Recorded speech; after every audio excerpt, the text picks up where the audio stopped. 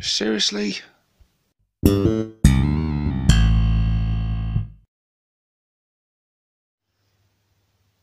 Hey you guys, and welcome to this product review with me, 6 Plus Stevo. Now in this one, I'm going to be talking about the Mega Paint Set from the Army Painter. Before I get on with the review though, I want to tell you a little bit about my backstory with painting and whatnot. So I have only recently got back into hobby, about just over a year ago, just around about the launch of 8th edition. It was 8th edition that drew me back into the hobby, that I'd sort of left alone since the tail end of 5th edition. It was, yeah, just about the launch of 6th edition was when I sort of fell out of the hobby. I had a Necron army fully painted. I painted portions of my Chaos army at the time, my Tyranid army, and I was just getting into orcs. So I did a lot of painting back then, but I sold everything off, as a lot of my regular and long-time subscribers will already know all this. So yeah, I started from scratch again completely. So I got back into orcs, started building up my orc horde, and wanted to get painting again. So back when I used to paint previously, I always used Games Workshop products. Always used all their paints, their sprays, everything. I was very happy with them. I knew where I was with them. I used to read a lot of White Dwarf and painting guides, etc. And they would always sort of be very specific in listing how you achieved certain results, and they would list the specific colours, the specific inks and shades and everything that they used to do it. So for me it was very easy to stick with what I knew. I could see exactly what colours were used and work with them, and yeah, I had no complaints. Well, that's not true actually. I did have complaints. I had things like paints drying up on me because of the pots that they insist on using. That was always fun, cracking open a paint to do some painting sessions and finding that it has turned to sort of a chalk or a gunky, weird residue that you can just no longer work with. So that wasn't fun. The price of them was expensive. Now I knew back then that there were competitors on the market, and there were other companies that produced paints and model paints and stuff, but I was very hesitant to get into them because, like I said, I'd never tried anything else, and I was hesitant to move away from what I knew and trusted as a product. So I just stuck with them, and yeah. Anyway, we're back to present day, and I'm back into the hobby with my orc horde, desperately needing to get some paint on it.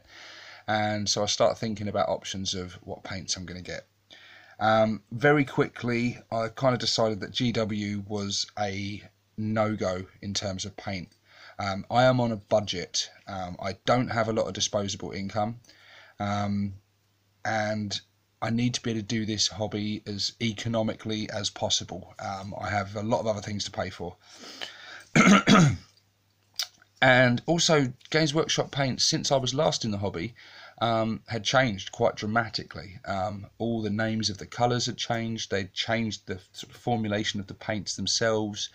And I mean, I think they'd stepped their game up with the paints, if anything. They've improved them, and they'd done a whole sort of rebranding and changing of the formula, and now it's sort of divided into different sections of layering paints and base coating paints and highlighting paints and all this different sort of stuff. And they got a lot of sort of effects paints and things as well, which, don't get me wrong, it all looks very good.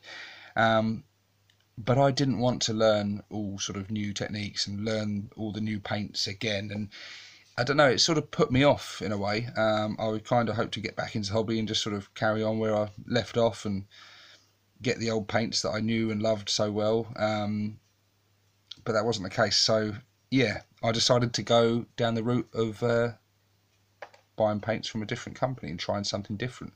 I'd seen reviews from lots of different companies out there and products that are on the market. In particular, I saw on like Beasts of War where they were reviewing different paint sets and stuff, and I saw this one. and I really like the look of it. This set is fantastic for loads of different reasons. I mean, as you can see on the box here, one advantage these paints have is the 100% colour match. And when I first saw that next to this ultramarine blue paint, I kind of thought that was 100% that will match sort of GW's ultramarine blue, but that's not the case, and that's not what it does. It is 100% match with their spray cans. Back in the day, I remember painting my monolith, and for the large areas and stuff, I was doing a lot of dry brushing with bolt gun metal and stuff back in the day on my Necrons themselves, and I wanted to get that same paint, that same colour on my monolith, but I didn't want to paint all that because in large surface areas, so I bought the bolt gun metal spray. It came out, it looked good, it looked great, as did the paint of the bolt gun metal, but they didn't look the same. Not exactly. You could definitely tell the difference. So that always sort of bugs me a little bit. With this is great. I mean, you can base coat and spray your models in that ultramarine blue.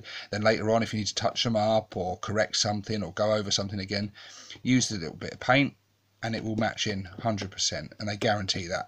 And that is fantastic. And they sell quite a lot of the sprays, not all these colours, but all the colours you'll see, like some of them do have this 100% match logo, and it's quite a lot of them. I'd say at least a third, if not almost half of the paints in this set have that colour match logo, so they've got a lot of sprays out there for these colours. The other thing that drew me to this set was the price. You get 50 paints in here, well 50 a mixture of paints and inks, but 50 bottles of paint, and I got this set for approximately £75 from an online seller, so it's discounted. I think it's usually around the £100 mark at sort of regular retail price, maybe a little bit more, but there's plenty of sellers online where you can get this set for around the £75 to £80 mark. So £75, that's £1.50 a paint. That is really good value when you compare it to the competition, especially Games Workshop. Also, the other thing that drew me in was these paints are in dropper bottles. Now the dropper bottles are so superior to Games Workshop paints, the pots they come in, because these will not dry out. That was such a pain in the arse back in the day, paints drying out. But anyway, let's have a look inside, shall we? So, as you can see, now this isn't an unboxing, this isn't a new set, I haven't been given this set for review, this isn't brand new, you know, out of its cellophane.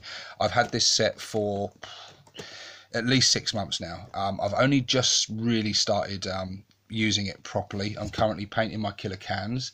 Once they're finished, they'll be appearing on the channel properly.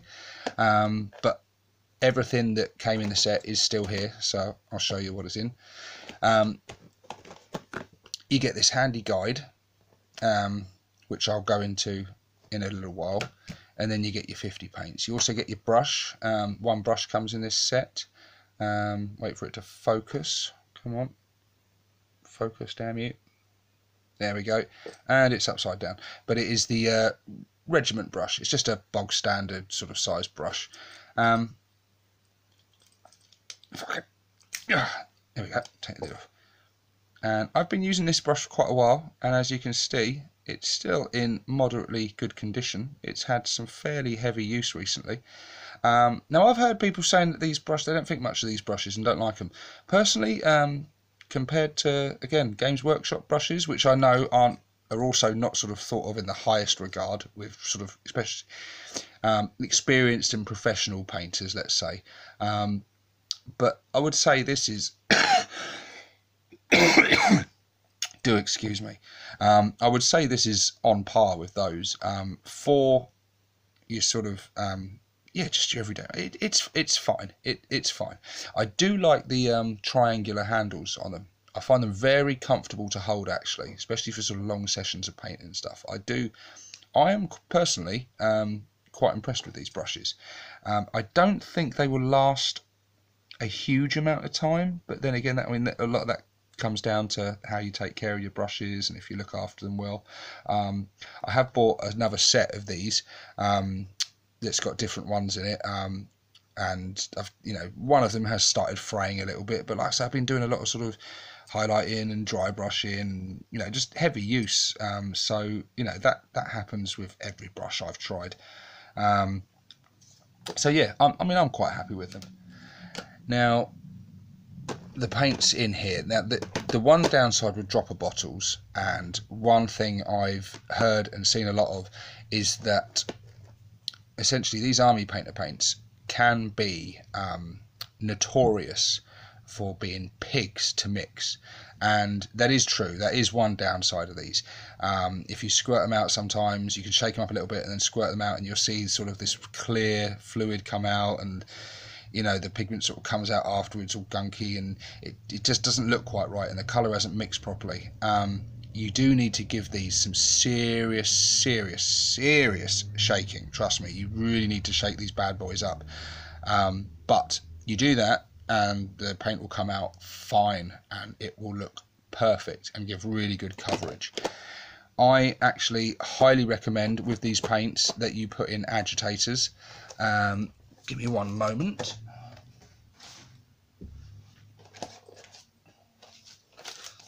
I purchased these from another company, little glass agitators. They're just little glass beads. Pop one of these in there and it just helps out massively. When you give them a good shake, that ball will roll around in there and mix up all the paint and get all the sort of paint that's collected at the bottom and mix it all in really well.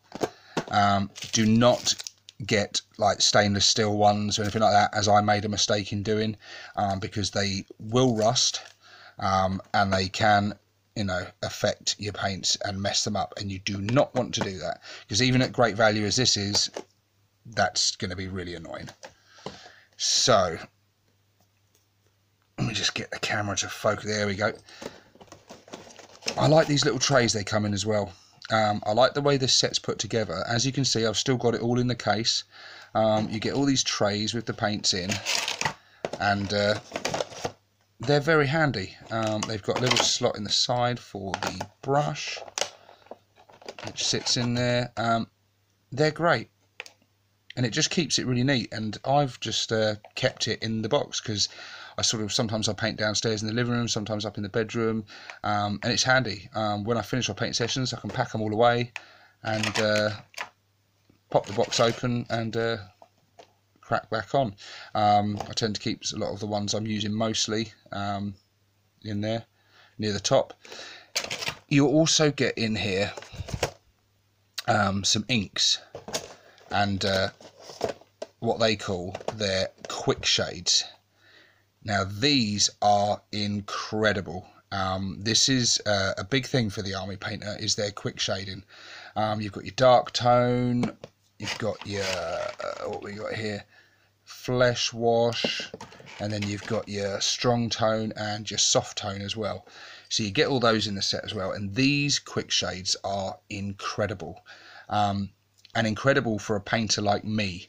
Now I'm trying to get a huge orc horde done. I've got a lot of painting ahead of me, and I can't afford to take the time to try and get every model to sort of golden demon standards. That's not going to happen. What I'm trying to achieve is a good tabletop standard. Trying to get some detail in there. I'm trying to make them look good. I'm not trying to rush it so they look crap. I'm still trying to give a really good paint job. But what I need is to be able to paint them effectively and with good techniques, where I can sort of cut corners and get them looking as good as possible, as quick as possible, in the easiest way possible. And for me, this range and this quick shading technique that they promote within this range is the best way to do that. Because previously, when I used Games Workshop paints, I used to sort of, if I was painting green, I would sort of shade it with green ink, and I would, use the inks of various colours to go with certain colours. With this, no. I paint the model in base coat colours all over, and then just give it a wash all over with the quick shade, and it just shades everything. And it saves so much time. It's literally liquid talent. It is liquid talent in a bottle. You can base coat a model, get it, very basic flat colours, and then you give it a wash of this, and my God, it just comes to life. It sinks into all the recesses and gives it depth and texture, and then you can go back over it with some highlight and edge highlight and stuff, just to sort of add in some details, and it just really does look great. I mean, as you can see from the thing, they really promote this: spray, paint your colours, and then give it a wash. And it's just, this guide in here is really fantastic. Actually, they've got some great tips on how to get certain effects and how to make things look a certain way and how to get stuff done quickly. And I think if you're someone that is looking to just get stuff done, and get it done to a good standard, and you're not going to be sort of elitist about it and sort of say, oh, I don't like dry brushing and don't like doing this. If you're not one of them sort of guys, and you just want to get a good effective technique done, these are your guys. Army Painter are your guys. They've got you covered, because I haven't looked back since I've got this set. The quality of the paints and the ease of use of them, and everything about them for me is completely on par with Games Workshop. I won't say these are better. I would say they are equally as good, and for much cheaper. And I just love the simplicity of them. I love the simplicity of everything about this set. It has speeded up my painting no end, and I would never have considered in the past just sort of ink washing like an entire model with one shade. I mean, I'm currently doing like my like I say, my killer cans. So they've got like yellow, they've got metal, they've got red on them, and I just give the whole thing a wash of soft tone, and it works wonders. It gives depth to all the sort of metal areas. It shades the yellow areas softly without sort of overpowering it, and I really like it. And these tones also work very well for orc skin as well. Very well for orc skin. I love it. Also in here, what's the other specials they do in here? There are two other very special paints in here that I want to talk about. Two effects paints. This one, Glistening Blood, is brilliant. Once you've painted everything up, and your last thing you want to do is put on a bit of gore on your model, maybe some blood drooling from the mouth or on a axe head or something. You paint some of this stuff on and it looks great. It's got a really high gloss look, so it looks like proper wet fresh blood. A really nice technique. I mean, it looks so much better than just painting on like a standard red, which obviously looks like splodges of paint. This is, again, such an easy way to get a nice effect. Where's the other one? There's another effects paint in this set somewhere that I want to show you. Where's it gone? I'm so unprepared and unprofessional. There it is. Dry Rust. Now, me doing orcs and killer cans at the moment, this has been invaluable to me. With this one, once I've painted all the metal areas and stuff, I just, with a sponging technique, this Dry Rust, I just sort of sponge it on in areas and you get a really, really realistic, effective looking sort of rusty texture and colour. And it's just fantastic. I might have to do some sort of demonstration videos shortly about using these and this set in general. Actually, I might do some sort of, not so much painting tutorial videos necessarily, because I don't think I'm that experienced to sort of teach my skills to others, but I can certainly show you what I do and how I do it, and maybe some people can pick up tips. But yes, guys, there you go. Anyway, just me talking along a bit, and like I say, this isn't like a product that's been sent to me to review or anything. This, I bought this with my own money. This is a set I use every time I paint, and it's getting some good use, and it will get a lot of good use. And when these, colours and things do run out, I will be replacing them and buying more and sticking with this set. And I will never ever, I don't think, go back to Games Workshop again, in terms of paints anyway, because I'm very happy with this.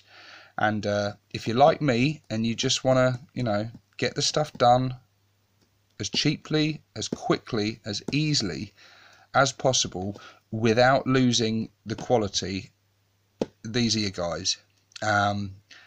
Yeah, fantastic guys. For me, this set gets a big 6+ Stevo thumbs up.